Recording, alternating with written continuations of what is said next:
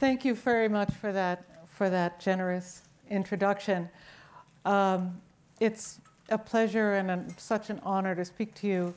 For me, this institute is the institute above all others.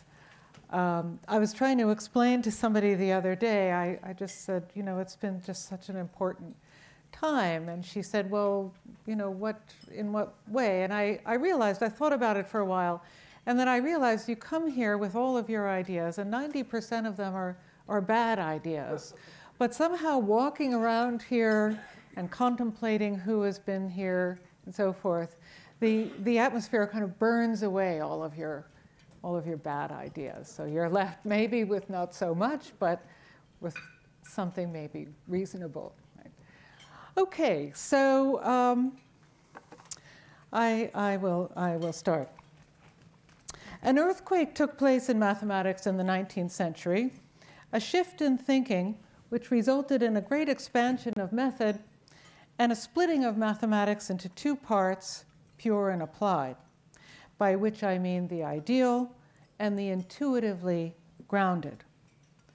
The rise of what we now call pure mathematics, the acceptance on the part of mathematicians of new concepts which had no direct physical meaning, is the story of how mathematics completed a centuries-long process of severing itself from its empirical roots. It is a long and complicated story, and today pure and applied mathematics are in practice so entangled that no sharp line can separate them. So I will just mention this. What I will actually talk about is the fallout from this earthquake in the early 20th century, the so-called Grundlagenstreit that followed from this, or in other words, the argument over so-called foundations of mathematics. But before I talk about the Grundlagenstreit, what was mathematics like prior to this transformation? If one looks at, say, the 17th century, mathematicians were largely concerned with empirical applications. The word empirical comes from the Greek word for experience. There is a complex history behind all this. For example, the so-called infinitistic methods developed by Newton in the 17th century revolutionized the subject. Nevertheless, as compared to the present, mathematics in the 17th century was very close to being a branch of empirical science. Whereas in the 19th century, what happened was that mathematics became flooded with abstraction. The idea of three-dimensional space, for example, gave way to the concept of an n-dimensional space for an arbitrary number n. So four-dimensional space, five-dimensional, infinite-dimensional space, and so on. The concept of number was generalized, and then there was the case of Euclidean geometry.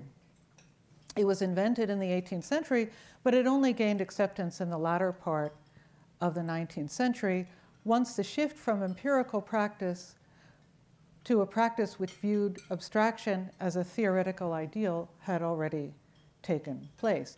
So in Euclidean geometry, parallel lines do not meet, the so-called parallel axiom.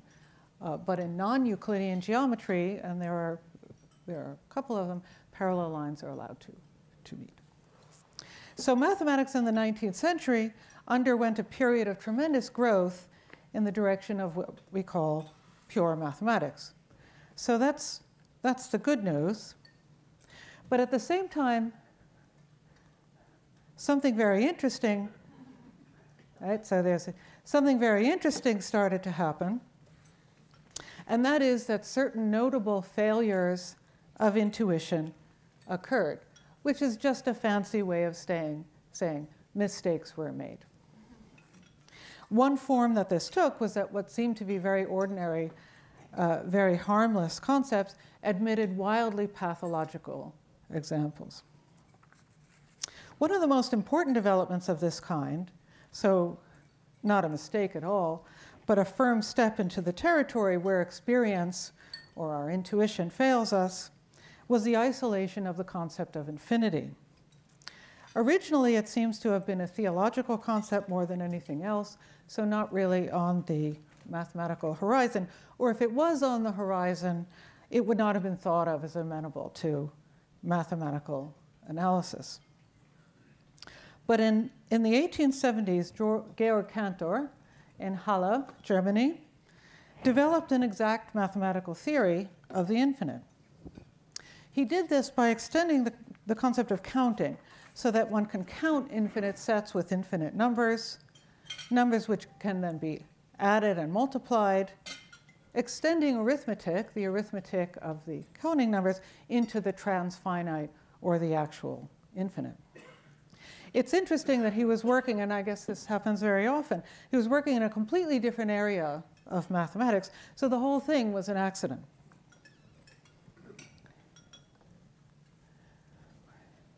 The resistance to Cantor's work, so to the concept of an actual infinite, was virulent. The idea that one could count an infinite set struck mathematicians as preposterous. Isn't it the essence of an infinite set that as soon as you think you've counted everything, well, it's infinite, so there's going to be something else you haven't counted? In fact, the resistance to the actual infinite is very old, going back to Aristotle, but certainly many philosophers since took that view, this sort of suspicion of the infinite. William of Ockham, Aquinas, empiricists, philosophers like Locke, and so on. The view has many supporters even today. I mentioned that Cantor's contemporaries felt quite strongly about this. So in an initial salvo in what was to become a lifelong feud between the two of them, Cantor was accused of corrupting young people, actually of many other things, by Leopold Kronecker, who declared famously that God created the integers, all else is the work of man. And in fact, the theologians got very worked up about what Cantor had done, this exact mathematical theory of the infinite. So the idea was the only infinite thing is God. Anything made by human beings, this cannot be infinite. So what's the charitable view, or the reasonable view at the time, was that any reference to infinity in mathematics is just a sort of way of speaking that could be paraphrased away. The use of infinitary concepts, this is just a matter of efficiency, but we don't, when we think of the set 0, 1, 2, 3, 4, and so on, the natural numbers, the idea there is just, it's infinite in the potential sense that if you give me a number from that set, I can give you a bigger number, and so on, There's no object corresponding to that set. Well, this is what Cantor's idea was, And in fact, that set I just mentioned, we call that omega. Whoops, doesn't seem to work. Yeah. So this is the set, or in technical terms, the order type, 0, 1, 2, 3, 4, and so on. Taken as a whole, the effect all this had, meaning the rise of abstraction, the supplementation of old concepts by new principles, the emergence of non-Euclidean geometry, the development of the mathematical concept of the infinite, was that a small grain of skepticism, or perhaps not very small, implanted itself into mathematics around the middle of the 19th century. A feeling began to emerge, it really came to fruition much later, but this was the beginning of it, that certain principles may be too strong, that while the process of theorizing can certainly go on and on and on, this shouldn't carry us too far away from human life, from experience. Oh, here is more of Cantor's infinite. Johann von Neumann, who made important contributions to the foundation of set theory, Cantorian set theory, expressed this thought much later in 1947, but it's a view that is, he would have expressed then, and many express now. There's von Neumann drive. As a mathematical discipline travels far from its empirical source, it is beset with very grave dangers. It becomes more and more purely aestheticizing, l'art pour l'art. Whenever this stage is reached, the only remedy seems to be a rejuvenating return to the source the reinjection of more or less empirical ideas. Now, von Neumann also said later, he said something that seems to kind of contradict this about aesthetics. He wrote in a letter to Carnap in 1931, Rudolf Carnap, "There's no more reason to reject intuitionism if one disregards the aesthetic issue, which in practice will also be for me the decisive factor." So he talks about l'art pour l'art, and on the other hand, he writes to Rudolf Carnap. By the way, whenever logicians come to visit me, I take them to the second floor of Fold and to the section where the set theory books are and the logic books are, and you can open them up, and there on the cards, you can see Rudolf Carnap, Gödel, Takayuki, all these people, and the explosions of glee, and people take out their iPhone and they start photographing. It's really a wonderful thing to do. So it's a lot of fun. So that was a Carnap. In any case, what arose at this point was a certain qualm about the legitimacy of mathematical methods. And that was, as I said, the more mathematics distance itself from the empirical, the weaker one's feeling of confidence in the legitimacy of methods becomes. To paraphrase the German mathematician David Hilbert, facts and events don't contradict themselves, but our theories about facts and events may very well contradict themselves.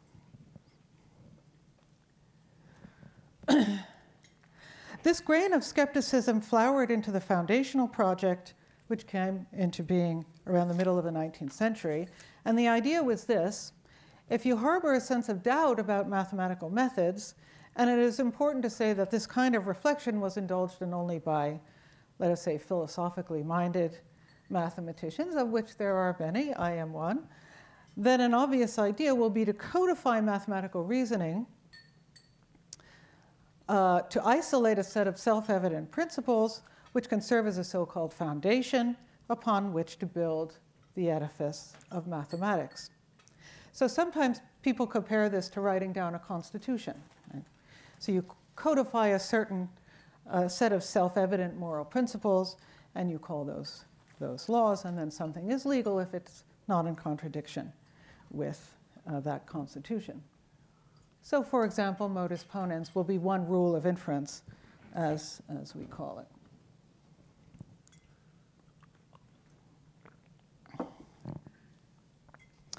Gottlob Frege formulated a correct and adequate system of logic, and this was a great advance over what Aristotle had done. So Aristotle, great as he was, he couldn't handle quantification, right?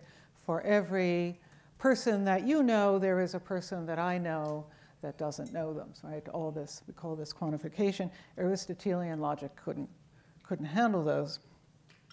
But Frege gave a correct analysis of these, and in fact his system today is the correct logical basis, regarded as such, for mathematics. But then Frege went further and attempted to base all of arithmetic on mere logic. So not mathematics in its full sense, right? But just arithmetic. But then the worst possible thing happened with this very first codification of mathematical reasoning. The system had a contradiction, and in logic, a contradiction means that you lose everything. This was a downright catastrophic turn of events, as David Hilbert called it in 1925, commenting somewhat dramatically that the foundations of mathematics were shaken before they were even built. And Hermann Weyl, member of this institute, would later coin the phrase foundational crisis to describe the series of events, namely the development of these very strong principles used in Cantorian set theory, the failures of intuition, followed by the contradiction in Frege's system. But before I talk about that, I wanted to show you part of the letter. So the contradiction was discovered by Bertrand Russell, one of the people, rather. Do I have the whole thing here? Yes. So I don't have time to read the whole thing, but it's a very polite letter, he says, I find in your work discussions, distinctions that one seeks in vain in the work of other logicians. There's just one point, though, right, where I have encountered a difficulty. And he then proceeds to explain the contradiction. But then he tries to sort of repair the damage. I'm finishing a book myself, and I will be discussing your work very thoroughly, and so on. Well, he says the exact treatment of logic and fundamental questions has remained very much behind in your works. I find the best I know of our time. So what was the problem? Frege thought that every property of mathematical objects defines a set of things having that property. So, for example, the property of being even, right? You would think, well, that defines the set of even numbers, doesn't it? Well, not so fast. There's a problem there. With a little logical trickery, you can derive a paradox, and the whole system came crashing down. I love this letter. Later on, Jan van Heijenoort published a collection of correspondence and essays in logic over the last century, kind of landmark essays. And he asked Gödel, he asked Russell if he could publish his correspondence with Frege. And this is the letter that that Russell wrote. He said, certainly I would be pleased if you did that. I realize there's nothing in my knowledge to compare with Frege's dedication to truth. His entire life's work was on the verge of completion. Much of his work had been ignored to the benefit of men infinitely less capable. His second volume was about to be published, and upon finding that his fundamental assumption was an error, he responded with intellectual pleasure. So that sets quite a high bar for those of us who are. Okay, so eventually the system was partially solved with the discovery of the correct axiom system for set theory. This was by Zermelo-Fraenkel set theory, it's called now. But Zermelo's system involved a kind of unhesitating embrace of the infinite, very strong principles. So on the spectrum with empiricism on the one side and what one might call ideal mathematics on the other, the system lies well on the side of ideal mathematics. Hilbert, so I'm going to talk about the Hilbert program now. He's thought of as the last mathematician who had an overview of all of mathematics, right? Nowadays, mathematics consists of these specialized areas, and people can't talk to each other. It's kind of a tragedy. But anyway, Hilbert is thought of as the last of the Mohicans in this respect. He was the last person who understood sort of everything, the whole subject. So I mentioned that David Hilbert viewed the inconsistency of in Frege's work as catastrophic.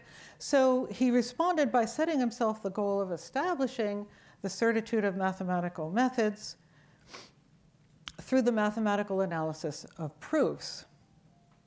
So mathematicians have been proving things for thousands of years, literally, but nobody had ever thought to study proofs themselves, to turn the proof into a mathematical object of study. So this is what Hilbert did. The main impediment to achieving this certitude, as he saw it, was the concept of infinity, a concept which, though mathematics is saturated with it, as Hilbert said, infinity neither exists in nature nor can it serve as the basis for rational thought. So if you think of what Cantor had done, right, we certainly hope that that's a work of a rational mind. So the problem Hilbert set himself was to show that this is an idea that we can have faith in. And then he made this beautiful remark, no one shall eject us from the paradise that Cantor has created for us. So here was Hilbert's idea.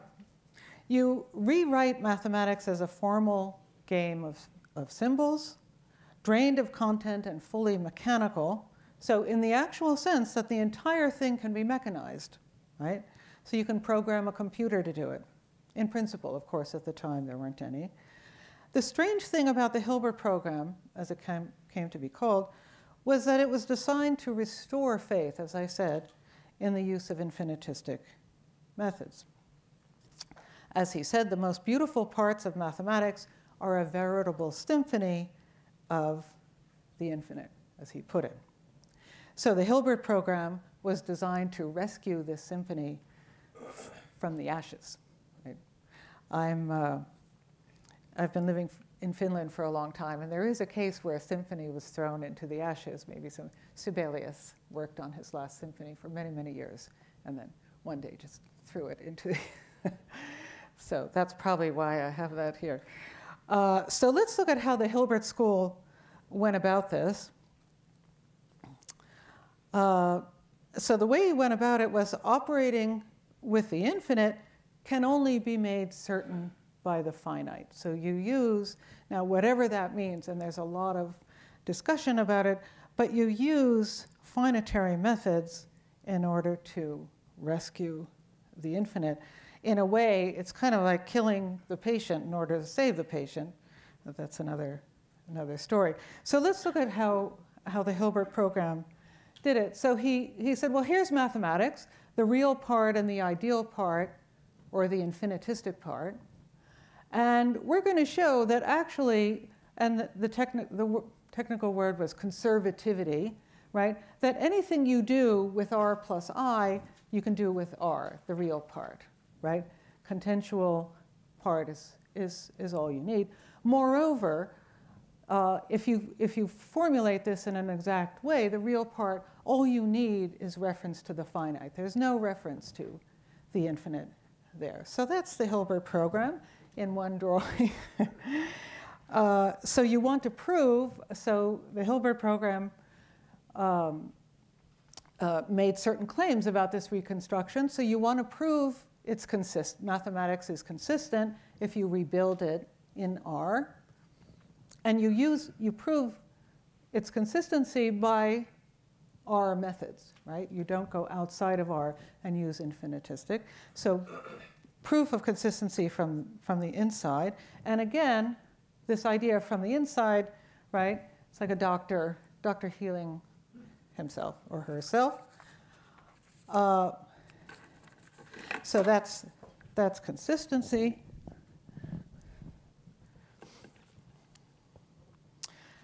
So that's the second thing.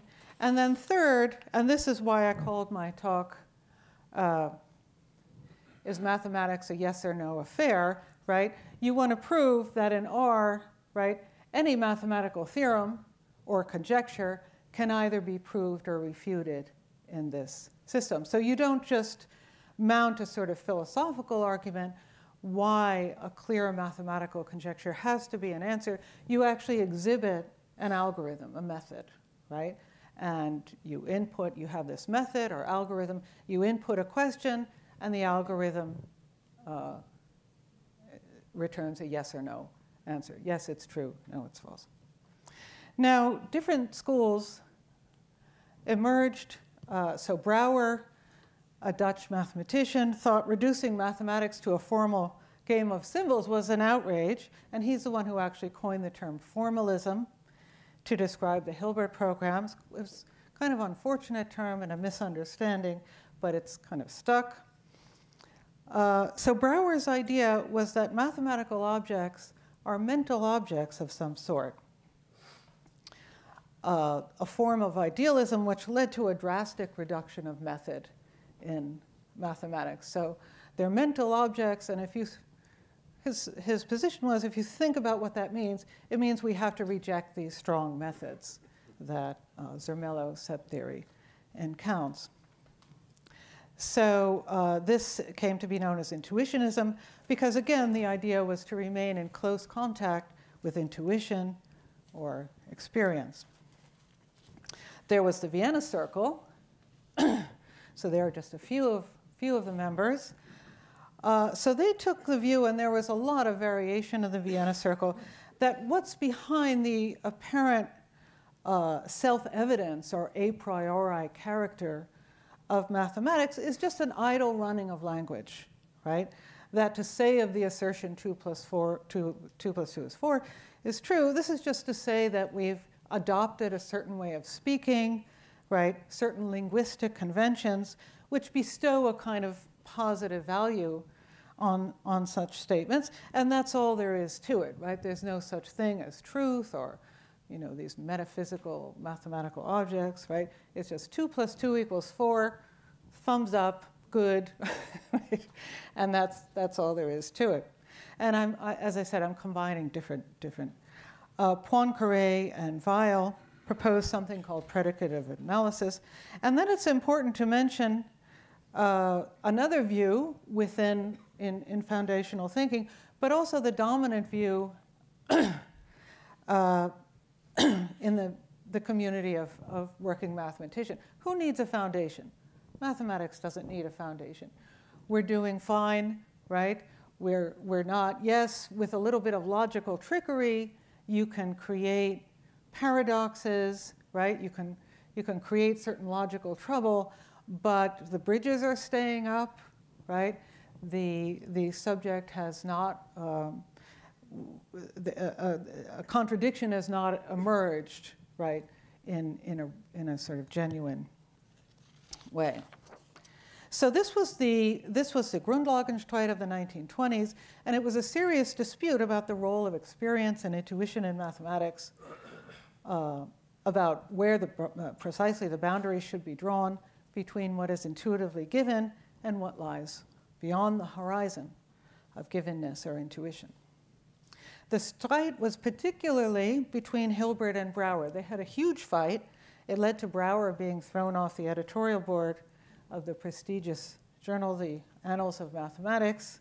Everybody heard about this. In fact, when Einstein heard about the fight between Brouwer and Hilbert at the time, he said, "What is this frog and mouse battle among the mathematicians?" The frog and mouse battle. That's what he. But to us, who've spent our lives thinking about foundations, it's much more than a frog and mouse battle. I wonder who was the frog and who was the mouse. That's another question, I guess. The argument over mathematical methods was fought partly on philosophical terrain, mainly on mathematical terrain. What we inherited from it was a development of what we now call metamathematics. For suddenly, mathematics had an ability to reflect on itself. Remember, there was this idea that a proof becomes a mathematical object, which you study with mathematical methods. So suddenly, mathematics had an ability to reflect on itself, to test its self-coherence, to reflect on its own use of the infinite, to test the soundness of its methods. What the Hilbert program made possible was for the entire machinery of mathematics to be turned on itself. And this is indeed a great achievement of the Grundlagenstreit, the fact that we have these beautiful methods. So to finish, where did this all end? Well, it hasn't really ended, but the Hilbert program came to an end. So did Hilbert succeed? And the answer is no, because of Gödel. So a young student and very quiet observer of the scene, student of Hans Hahn at the University of Vienna, and sometime casual visitor to the Vienna Circle, proved a very subtle theorem in his 1929 doctoral thesis called the Incompleteness Theorem, which showed that, in some sense, the finite and the infinite are in a perfect balance with each other. That's one way of describing. I said he was a casual visitor to the Vienna Circle, but he made it very clear for the rest of his life and very emphatically that he did not agree with this idea of conventionalism and so forth. And then, so he proved this theorem in his thesis, that the infinite and the finite are in this beautiful balance with each other. And then in 1930, Gödel dealt a death blow to the Hilbert program with his 2 incompleteness theorems, so published in 1931, but announced in 1930, theorems which caught the attention of the whole world, so not just within mathematics. So putting the theorems in plain language, this is what the theorems say. Mathematics cannot be mechanized.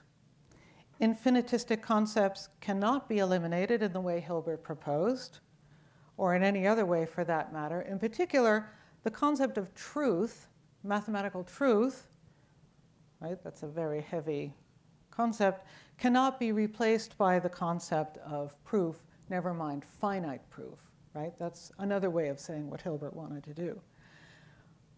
And I love this way of formulating the meaning of the incompleteness theorem.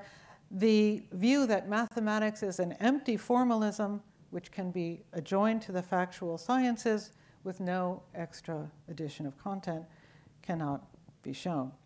So I thought I would leave discussion of the incompleteness theorems to the question and answer period. I will say that Gödel spent the rest of his life defending the use of infinitary methods and also to formulating a positive position, what mathematics is, what mathematical truth is. So notice these 3 are all negations, right? These are all negative statements, but he wanted a positive position. Never succeeded in doing that, but of course left us a tremendous nachlass of writings on the question. So what about today? The Grundlagenstreit has by no means been resolved. Versions of Hilbert's, Frege's, and Brouwer's platforms, so that is to say research programs built on the idea of eliminating reference to suspect objects and too strong principles, are very much going concerns. In fact, there was a special year in 2012 and 13 in the School of Mathematics here devoted to the work of Vladimir Voevodsky, which is very much built on what Brouwer had done. I should also say that the incompleteness theorems do show that mathematics cannot be mechanized, right, in one go, but large portions of it locally, right? You can take care of large portions of it. You can't do the whole thing at once. So on the other side of things, mathematicians who work on Cantorian set theory have made spectacular progress in understanding the nature of the infinite, emboldened perhaps by Gödel's recommendation that not just the small infinite, as we call it, but also the very far reaches of the infinite will fall under the knife of mathematical analysis, just as so much else has. And in fact, the structure of infinity, so there's a structure that's emerging, manifests a powerful internal coherence. It's a vision of great beauty, and mathematicians continue to be drawn to it. So these are the 2 sides and the main dilemma, and though they may not be at each other's throats as they were in the days of the frog and mouse battle, there's still a lot of contentious debate and work to be done. I have to say, for many of us, Gödel is an absolute beacon guiding and directing the field, and Gödel is even a signpost. So, thank you.